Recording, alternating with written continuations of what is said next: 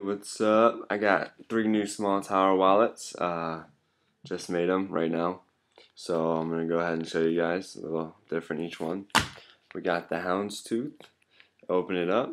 It has red over here, 3 pockets, and it also has red inside as well. This is probably, I think, my favorite color match.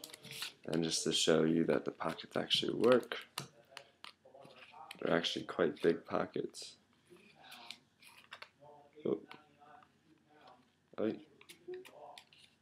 haven't even used it before. And if you notice, card doesn't go over top. Notice I saw some people's wallets did that. Then I got the paint. This one has purple here. Oops. I gotta start getting better at this.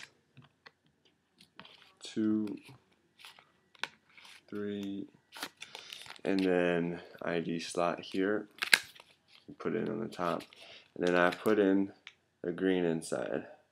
I want to do green because there's all these colors on the outside. I thought I'd try and use some of them up. Then I got the polka dot.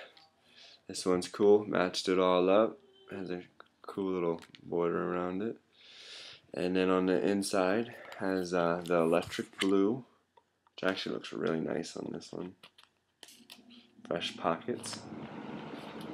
2, 3, and ID slot here, and then electric blue inside.